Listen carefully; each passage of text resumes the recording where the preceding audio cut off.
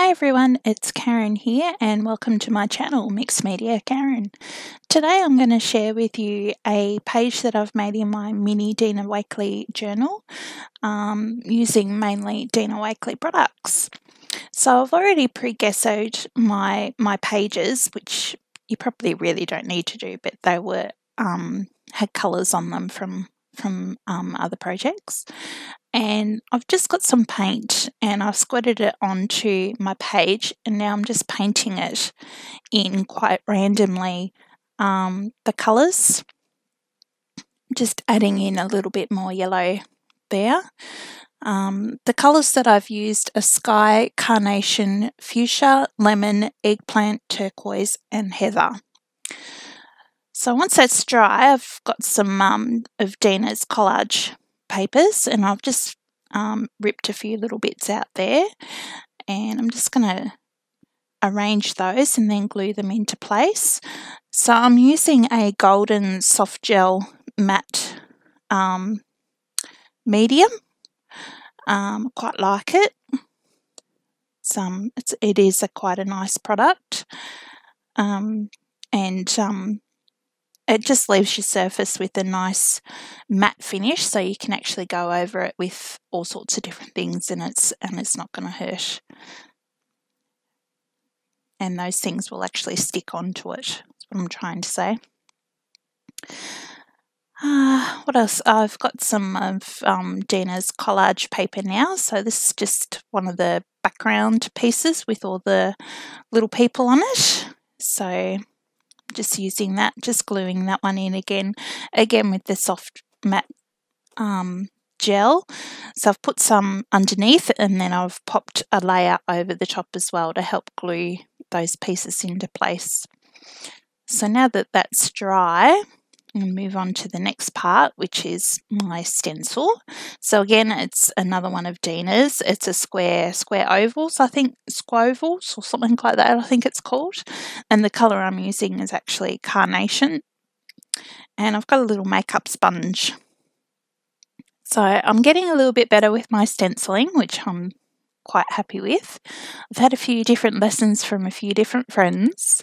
And yeah, less is definitely more.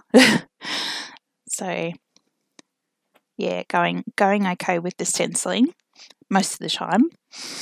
So that one there is another one of Dina's Collage papers. So it's the faces. So I've just got one of the little faces out of the pack. I'm just going to trim around it just to help remove some of that excess white paper, because when you actually glue it on, you do get a bit of a shadow, and I didn't particularly want that shadow around the face.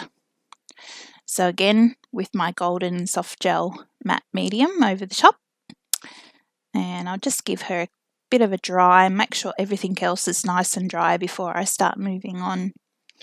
This page was actually quite a quick one.